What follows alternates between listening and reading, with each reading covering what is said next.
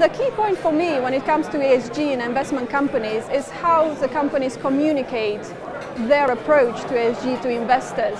So I have read so many ESG policies. There's more and more of them coming out. Pretty much every fund will have an ESG policy one day.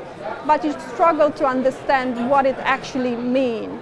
You understand the principle of why it's done. We all want to live in a more sustainable and responsible world. But when you read those, there's a lot of corporate speech, a lot of words and standards and ticking boxes. So you wonder, is this that they're trying to show that they're doing something, or is there actually a true impact to what they do? So that would be one, just really understanding what does it actually mean specifically. If you didn't have these policies, would the portfolio look different?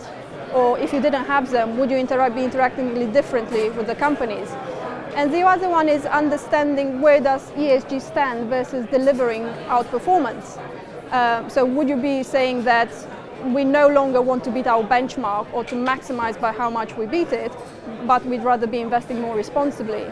Would we be prepared to underperform the benchmark, but to have the most sustainable portfolio?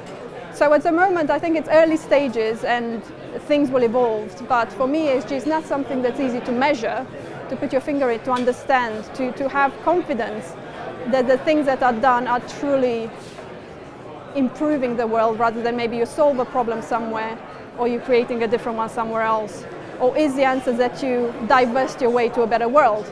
Maybe you should stay invested in it. So there are all these questions that I think that probably will find their answer as things progress and more thought goes into them.